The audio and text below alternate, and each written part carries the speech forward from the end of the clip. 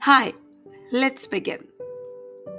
The question is, find the total surface area of a hollow cylinder open at both ends if its length is 12 cm, external diameter is 8 cm, and thickness is 2 cm.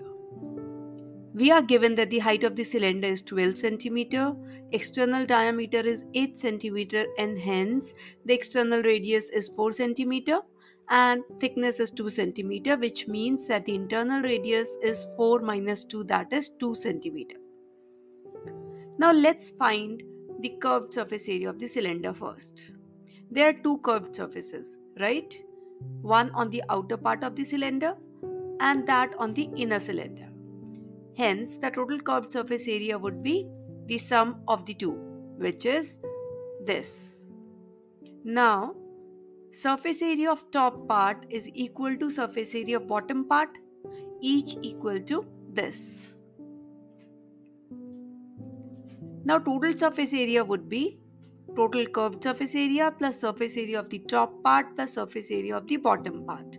That is this. Now, don't rush to substitute the values. Simplify the equation first. Take 2 pi as common, we get this. And then we know that a square minus b square is equal to a minus b into a plus b, right? Now, if we can take the sum of external radius and internal radius as common, we get this. Now we are good to substitute the values. Solving it further, we get this and then this. Now don't rush to multiply this yet. Write 22 as 2 into 11 and then multiply 24 by 2. We get 48 into 11.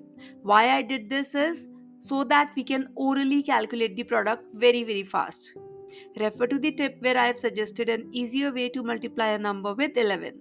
Link given here. And we get the total surface area as 528 square centimeter. Easy and quick, right? Keep watching isaykids. Thank you for watching and let us know in the comment section if you have a question that you want us to solve in an easier way. Thank you. Have a great day. Bye-bye.